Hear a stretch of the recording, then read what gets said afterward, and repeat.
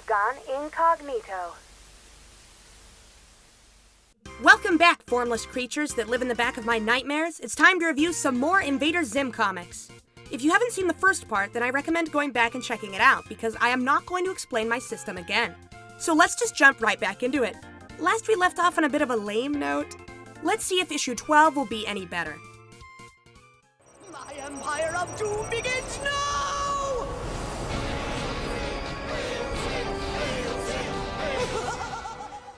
Weird to think that Invader Zim never had a proper time travel episode. It's one of the most universally used sci-fi concepts. Anyways, this is one of those bad future type stories. Apparently engaging your scary fast drive around the sun is enough to teleport you into the future. When exactly? It's unclear. Zim has actually successfully conquered the Earth in this future. How did he finally do it? It's also unclear. What we do know is that Miss Bitters has become some sort of robot spider abomination. That has nothing to do with the plot, but I literally never noticed that detail in the back of this panel until now, and I thought it was funny. Also, that is a throne made of human skin, which is pretty metal. Naturally, Dib is horrified by this future and tries to find a way to go back in time and prevent it. Unfortunately, he just gets captured and meets future Dib. Awesome! Can't wait to see them team up to beat the Zims. Actually, speaking of the Zims, our Zim is forced to wait 6 months, apparently, in future Zim's waiting room. This series makes use of ridiculous time cards from time to time, and while funny in their sheer absurdity, it does kind of make people with too much time on their hands, such as me, wonder how this is supposed to work. Now, of course, the actual explanation is, don't think about it, it's just a stupid joke. But a part of me thinks it would be funny if he wasn't actually sitting there for 6 months and that's just what it felt like, so it's just Zim being extra like always. But then again, Zim has been shown to be surprisingly patient, even without factoring in these time card gags.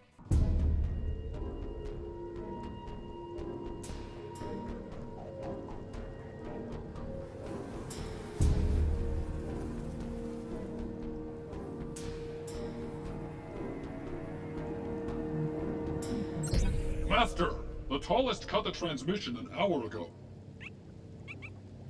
Hey!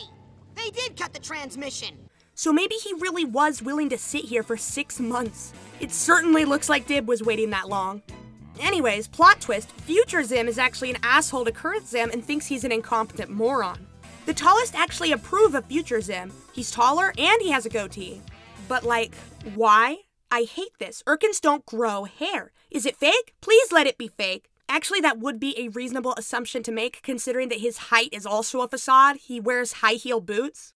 It's really funny that Zim would grow jealous of literally himself, enough to even free Dib to assist him in his defeat. But it's almost understandable, because future Zim truly does read like a completely different character.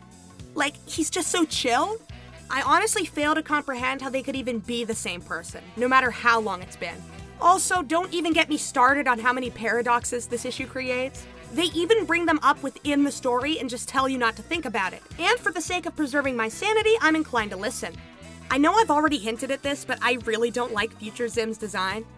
The hat and the cloak are cool. It's neat how the cloak obscures his body for the sake of the high-heel boot reveal near the end. Okay, fine, it's just the goatee. I hate it. Get rid of it.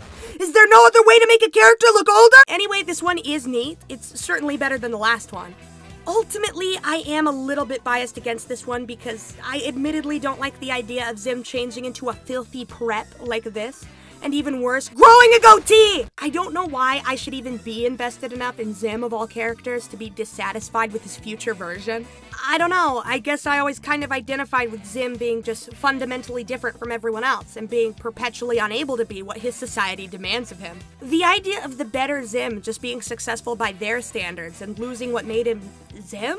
It's lame! That's not Zim! Honestly, I side with past Zim here. Chuck that preparatory prick into the void.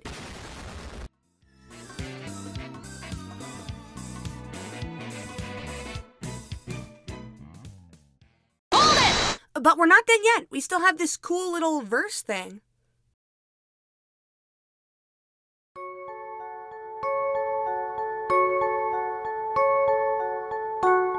At last, the frightful invaders had come, but not by the force of a zillion ray guns. They arrived rather quiet, and oh quite so sneaky, with precision and poise, like a clock that's not squeaky. And just like that, evil crept into our homes, as each human being was replaced by a drone. So now as I walk these deathly still streets, not a jogger, nor cop, nor a nun do I meet. And it takes all I have not to give up and scream. Am I the only one to escape their foul scheme?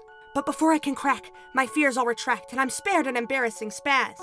For now I can see someone else besides me, and that someone is my sister, Gaz! Yet just as I run to the safety of kin, the hair on my neck starts to stand up again. With an unearthly howl that would shake the most glib, she crooks up her finger and bellows out, Dib! And with that, it's apparent my cover is blown, as invaders pour forth from each shop, shed, and home.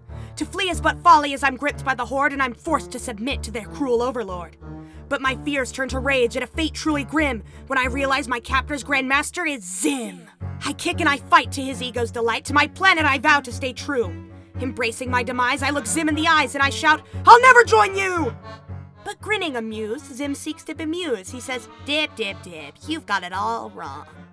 And stoking my dread while patting my head, Zim laughs. You've been one of us all along.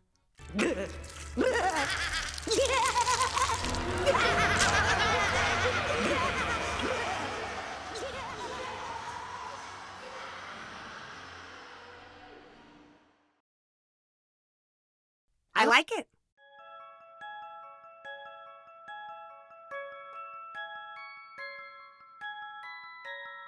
Zim is not my best friend. He's wonderful. No, he's the worst. You love Zim? No, I hate him. He's the most... I love Zim. There's something about the art in this next issue that puts me off a bit. I don't know, maybe it's the way they draw Zim's face sometimes. Oh well, it's not that important. Zim is definitely at his most obnoxious in this one, and not in a funny way like in the last one. Here I just kind of want to see him get curb stomped. Zim is one of those characters where he can be very unbearable when not portrayed correctly.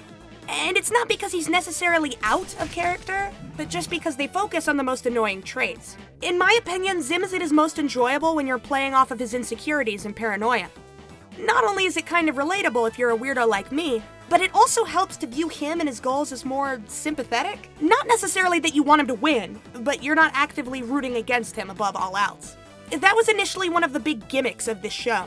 This idea that you don't really know who you're supposed to root for and just kind of be along for the ride. Dib in particular was a lot more malicious and scary early on in the show. In the rough drafts of the original Invader Zim pilot, he's even said to have used Gaz as a guinea pig for his experiments. But I'm not going to sit here and pretend that this change started with the comics. Even the show ended up pushing the dynamics so that Dib was more unanimously in the right. It never got to the point where it annoyed me though, fortunately.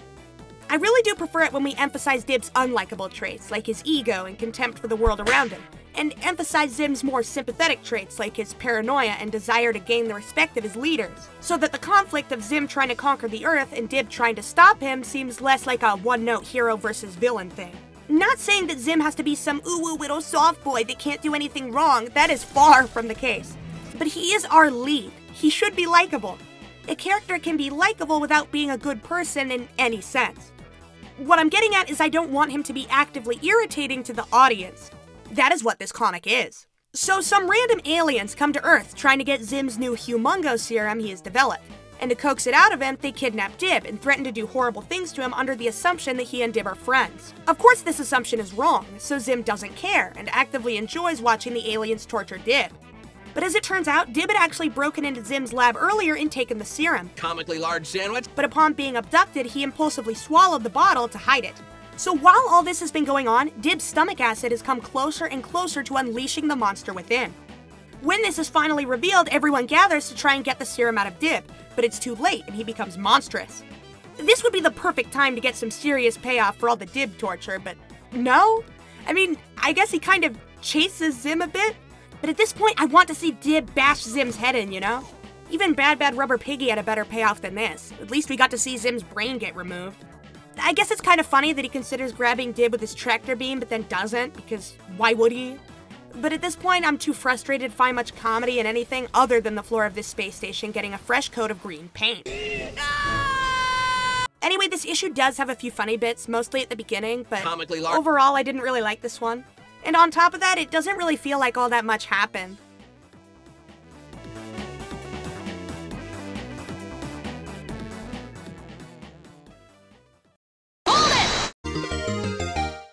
Wow, another one of these? Okay. This little mini-story is about Zim stealing people's sweat. Yeah, seriously. I do find it funny just how manic and creepy Zim is about collecting the sweat. It's just a cursed premise with a cursed execution. I can appreciate some cursed content. I don't really care that Gert drinks it in the end, but whatever, at least this one didn't annoy me.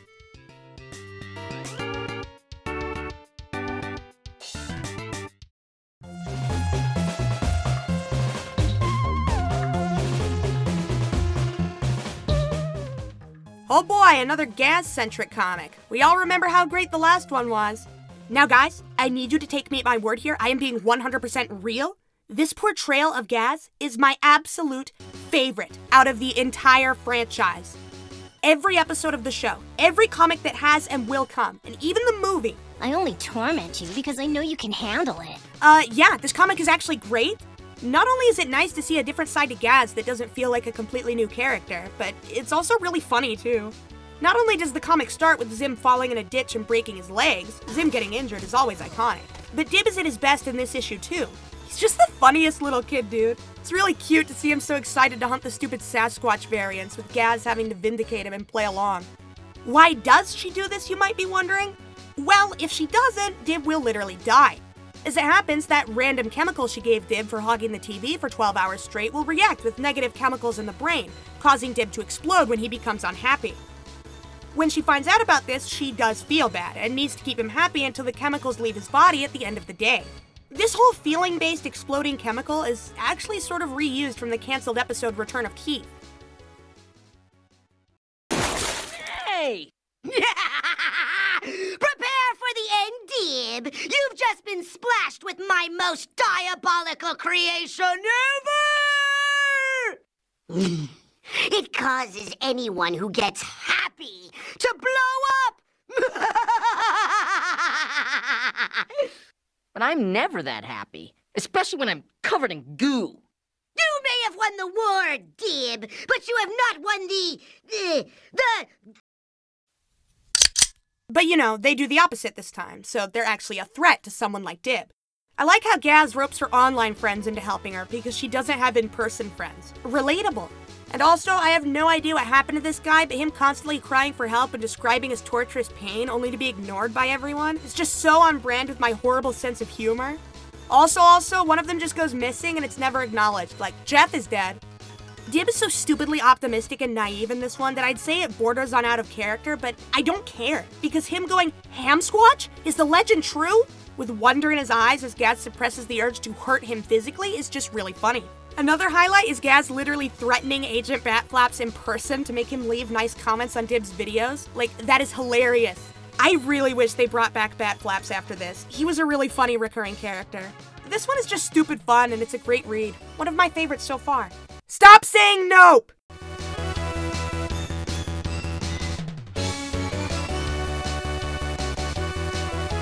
Hold it!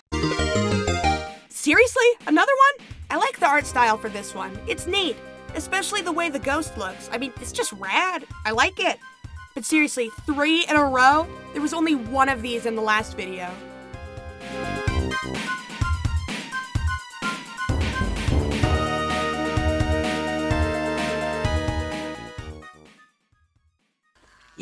You're being transferred to the underground classroom. And you, I'm just tired of you. Miss Bitters, are there really underground classes? Sure, whatever. This is the first and only time in the series we get a story focused on Miss Bitters. I mean, sure, she doesn't actually show up in person until the end, but whatever. Is that old kid? How's it going? Anyways, Miss Bitters is late for class, which leads the school children into speculating about her origins. It's neat how each story has a different art style, too. I must say it's neat that Dib is sort of the straight man in this one, calling out every story for being stupid and not making any sense. Which would be fair by itself, but I think Dib is wrong in saying that Miss Bitters is just a teacher and not worthy of any supernatural speculation at all. I mean, look at her, Dib, are you blind? My favorite story is probably Keith's, which is unfortunate because that means it peaks with the first one, but the other ones are decently enjoyable too. These random non sequitur lines are getting a bit out of hand though. Like, what does this even mean? That's something Gur would say. Overall though, I do like this one. It's just a neat little change of pace. Zim's role is minimal because he's just kind of passed out for most of it, which is funny. Dib's whole thing of pointing out how stupid something is can get old, but in this one it's pretty justified. In a way, you kinda get why they hate Dib. He really does think he's too smart for the room. And of course, I have to talk about Gretchen. So glad they gave her a small spotlight here. She's my favorite schoolchild character, and she just has an amazing design. Plus, I find her to be very funny. Hey! Escaped? They never would have made it past the minefield. They're just gone. Hey, excuse me!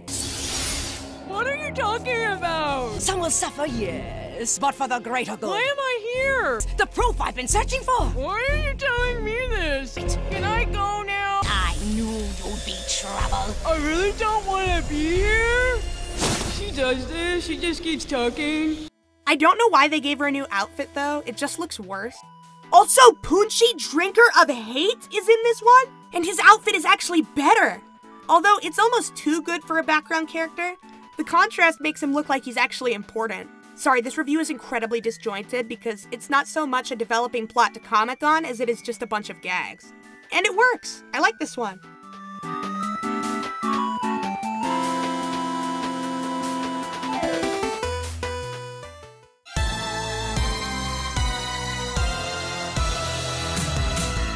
This art style! Well, it's certainly something new.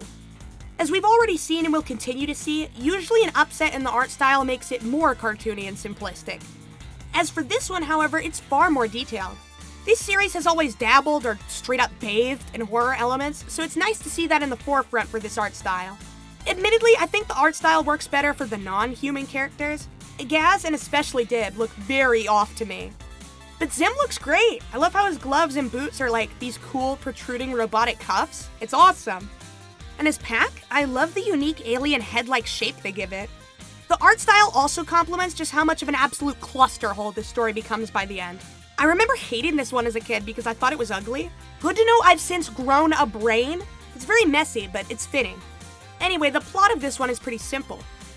Dib scares Zim by wearing a clown mask. Wait, what year was this released? Reducing him to a squealing, sad, pathetic mess, and he's so embarrassed that he becomes completely manic trying to scare Dib back and secure his position as Master of Fear. This tally of their victories makes me feel so vindicated in my past observations. Seeing Zim's pathetic, misguided attempts to scare Dib is really funny, and Gaz even has a decent role in this one too, being the one that Zim keeps asking for advice on how to scare Dib. It's neat to get some more Zim and Gaz interactions. Even though his attempts are pathetic, Dib does start to get worried and gets an implant from his father that will suck the fear out of his brain and store it in this disgusting juice sack on the back of his head, in essence making him unscarable. I find it weirdly endearing that Zim is scared to go into this allegedly haunted house after this kid gives the actual worst scary story I've ever heard. This reads like it's straight off of TikTok. Weird to think that this Zim is more likable than this Zim. It's a good example of that thing I was talking about earlier, where playing off of Zim's insecurities makes him more fun to watch. He is so scared of the idea of anyone thinking he could even be scared or see any of his vulnerabilities or weaknesses at all, and his utter inability to own up to it only serves to make him look less secure. Like, this is the most unhinged issue yet. Zim straight up dumps an entire graveyard on Dib. You can see the corpses, and kidnaps some famous horror author, shortly before sending him off into space when he wasn't able to scare Dib in like 30 seconds.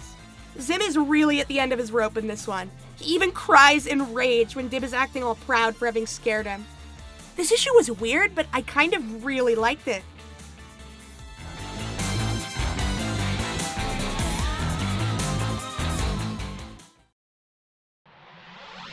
Situations are irrelevant now. He loves the way that I... Well, I guess we're back to the standard art style. Say goodbye to Zim's cool robot cuffs and hello to Zim. Girly Ranger Scout outfit Zim. Well, at least it's purple. It's purple! Thought you'd like it. You know, I'm still in prison, and I was wondering... The 83 Girly Ranger codes of conduct just make me think of the 57 precepts of Zod. So Zim and Dib have been captured by an alien named Dolores, and she agrees to let one of them go if they can convince her that they deserve it more than the other. So in other words, we have another anthology on our hands, as Dib and Zim swap stories of their heroism that grow increasingly more stupid and desperate as we go. A premise like this easily could have been really stupid and cringy, but I actually think that this is the funniest comic we've gotten yet. It's just full of non-stop funny and witty character interactions. There are even panels where they just awkwardly shove in tons of dialogue, but I don't even care because I just think it's really funny. Weirdly, the stories themselves are probably the worst part. The singular joke is pretty much just, they're stupid and obviously fake. But even then, the stupid ways in which they're fake just speak to their characters perfectly and manage to humor me anyway. The highlight of this comic is probably just the prison banter between Zim and Dib. It's just really good. I don't know how much longer I can just say that I think this issue is really funny because that's really all there is to it. The plot is incredibly basic. It does take a turn, however, when Dolores reveals that she was never actually planning on letting either of them go. And she's actually a producer using their stories to create a TV show, only for them to get released anyway because everyone hates their show and it gets cancelled. I'm sure I don't even need to say anything more on that point. Anyway, this one's great.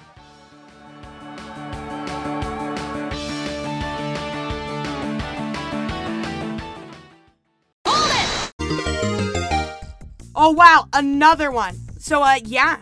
Zim creates a device that destroys Irken tech to use on Tak's ship while Dib's asleep. But it's triggered by him yelling, which would wake Dib up, I would think. But anyways, Zim has to wait for nightfall without yelling anything. He fails, who could have seen that coming? It's fine, I guess. If anything, I would have liked to see Zim get tortured a little bit longer before getting his base destroyed, but whatever.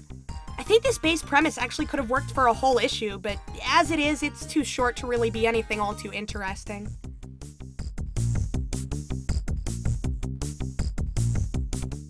The coming invasion will not be stopped by your burritos!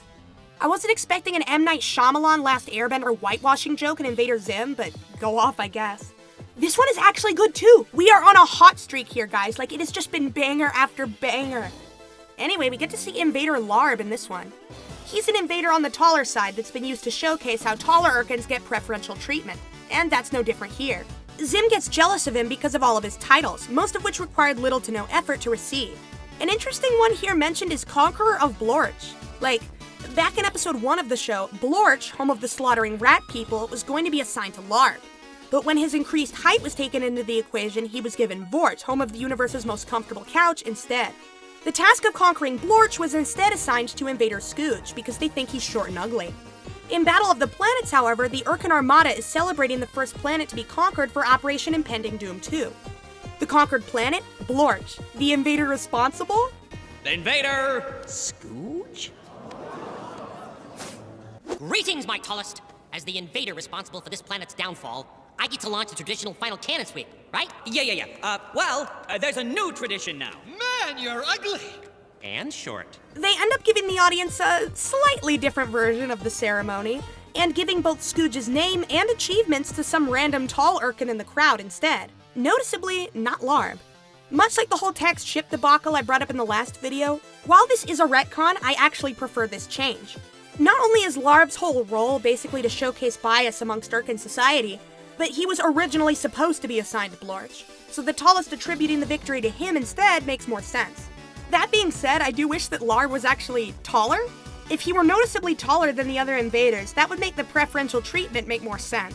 Anyway, it really is a shame that we don't ever get to see Scooge in the comic series from what I recall. He was one of my favorite minor characters and was planned to have a bigger role in the show before it was cancelled. But there's actually a moment in a future issue to prompt further discussion on this matter, so I'll leave it at that for now. Anyway, now to talk about the actual comic.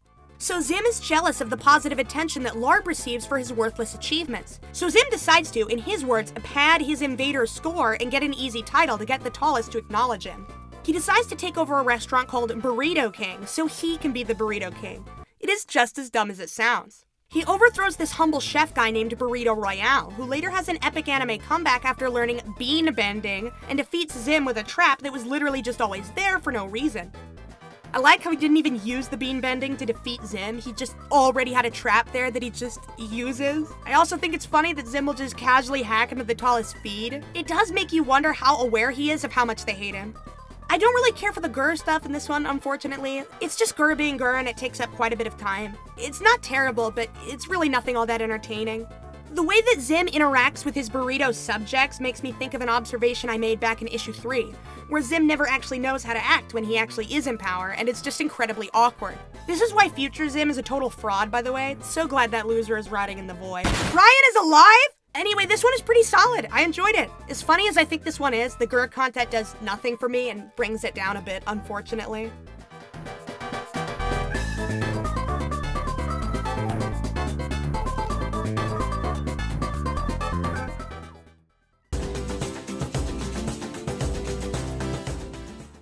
Interesting premise we got for this one. The robo-parents are finally prominently featured in an issue. I don't think I've even mentioned them so far, and for good reason, they're kinda just there. But this one is still decent. There's an event at school where the parents of the children are supposed to talk about their jobs. Zim wasn't planning on participating, but the robo-parents show up anyway and claim to be zookeepers. Dib decides to take advantage of this and take the whole class to see it to try and expose Zim as a fraud once and for all. So Zim has to use his bio-oven to create one on the fly, relying on GER to tell him about Earth animals. As you'd expect, GER's ideas of what animals are turns out to be just absolutely cursed and horrific. These abominations are quite humorous to me, especially the Gorgus and the Jeth. Much to Zim's surprise, his zoo isn't as convincing as he thought it was, and law enforcement ends up getting involved. I enjoyed the character of Imola Chrome of the Zoo Crimes Division. She delivers some pretty great material. Also, it's neat to get to see some of the kids' parents, especially Gretchen's dad. Like, I just love that he looks like this. I couldn't even tell you why. I love most of this issue, but the part where Zim goes to steal real animals before the law enforcement returns is pointless and not really all that great. The joke of him just not liking the way they smell and dumping them off in someone's pool is really lame. So, even though he was terrified of the consequences of being labeled a grifter, Zim changes basically nothing by the time they get back. It is funny how she just arrests the robo-parents and Dib is reprimanded for demanding that a child be punished for the actions of their parents. Overall, though, this one is still pretty good and definitely one of the funnier issues so far. Don't break my llama, and I have fresh parents in the cellar. I love the things they say in Invader Zim. I'm not sure what the social commentary was for this, though. I mean, I get it. The common person is oblivious to impending danger and looks the other way to entertainment rather than the telltale signs of evil doings. But what's with the whole zoo theme this time? What's the writer's point? Maybe on second thought, this is about people caring more about pets than people and lives lost. Bigger evils are allowed to pass, but as soon as animal is hurt, oh hell nah, gotta lock someone up. It's a Zim Zoo, don't overthink it.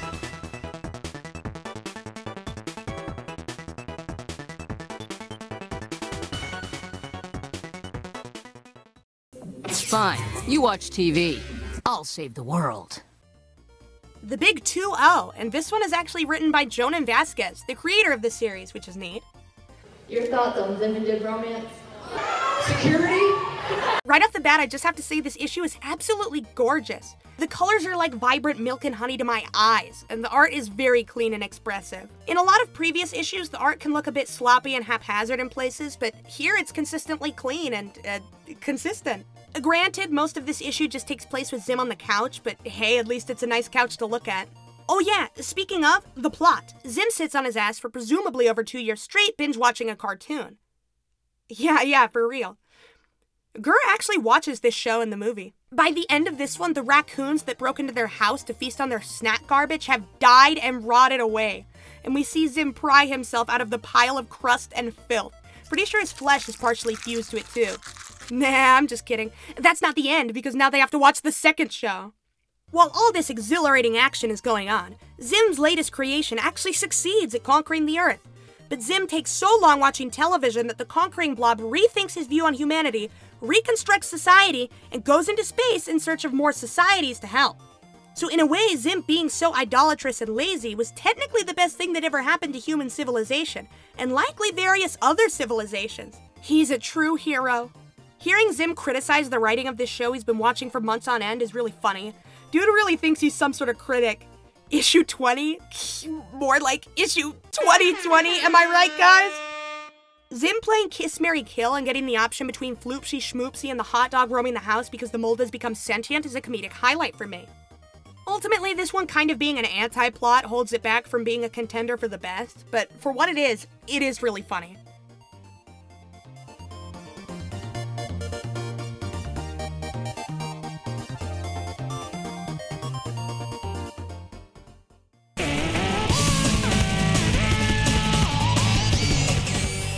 We got a new art style again. It's certainly, interesting. I don't really have any problems other than Zim's antenna being green. This enrages me.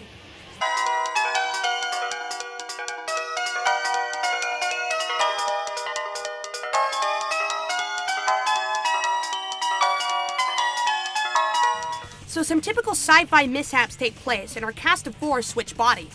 Zim switches with Gaz, and Gur switches with Dib. They also become these weird fusions where they still, like, have their eyes and some other traits and stuff. Gaz still has a little tuft of her hair, for example.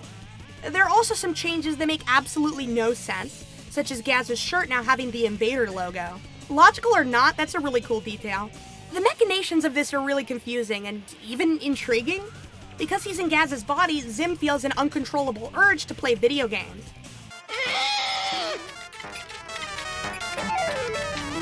Game over. Cheating pig! Because he's in Gur's body, Dib is experiencing frequent hallucinations and is going insane. Gur? Well, he's just kind of the same. But Gaz is where it gets interesting. She's acting completely and utterly different and wants to conquer the Earth herself. She even starts a bet with the real Zim that she can do it in 3 days. The winner of the bet gets the planet, and the loser of the bet gets banished to the moon.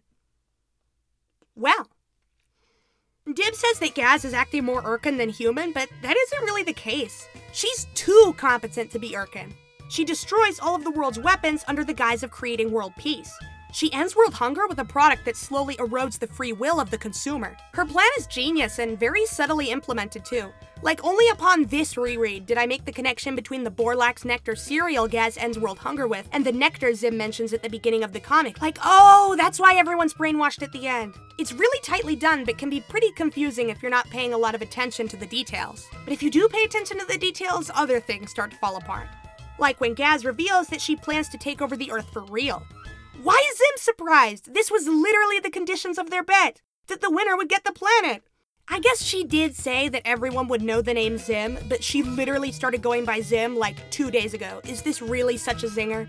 Dib's confusion is a bit more understandable since Gaz did tell him she was doing this to shut down Zim's operation. But it's clear that Dib was suspicious from the get-go. I mean, the whole reason he even came here was to stop her. Did he just forget that? This whole issue is just really confusing. And while it certainly does get you thinking, it doesn't really make me feel anything but confusion. And this series is supposed to be a comedy. I've really thought about this one, and I still feel like it's going over my head in some areas. It's weird. One thing I do appreciate, though, is that a comparison can be drawn between her obsession with video games and how she behaves when she's in Zim's body. It's like her new autistic hyperfixation is world conquest, so now she's much more deadly than when her ambitions were just to be left alone to play games. Except that she still plays video games? Man, this one confuses me. I feel conflicted on this one because I don't want to hate it. It has some really interesting ideas, and I do like the ending. But ultimately, this one is just too odd and not funny at all, really. I am so hopelessly scrambled. Maybe it's fitting. Let's finish this batch off.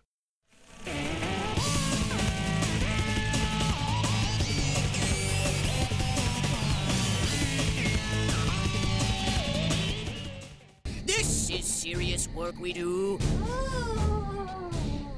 Cows are my friends. I don't like you. Well, this is a neat issue to end the video off on. It's part 1 of a 4-part story arc. From what I recall, there's only one other 4-part story in this series, and we'll get to that one later. Luckily, each part of this story arc is pretty self-contained, so I should be able to talk about this one here and save the rest for next time. I know it's a bit anticlimactic to end off a video with an issue that's pretty much just set up for the next one, but guys, I have to keep the numbering scheme consistent.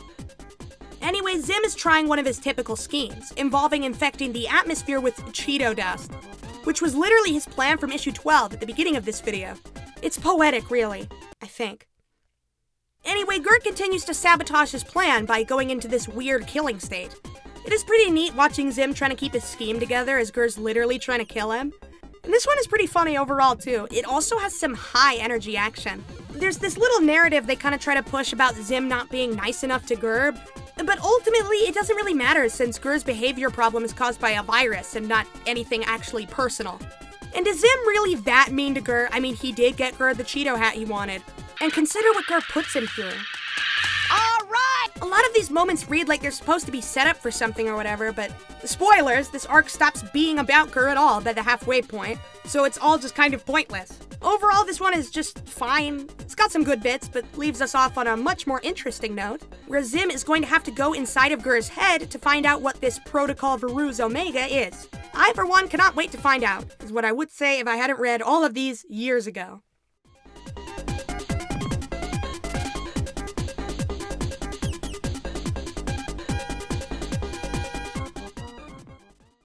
And with that, we're done with another part. Ultimately, I think the comics are really starting to find their footing. Sure, not all of them were bangers, but there were a lot of really great ones in this batch. And with our upcoming 4-part story arc, it would seem that things are looking up. Thank you for wasting your valuable lives on my content, and even though I won't be seeing you, I certainly hope that you continue to waste your valuable lives and continue to hear me next time.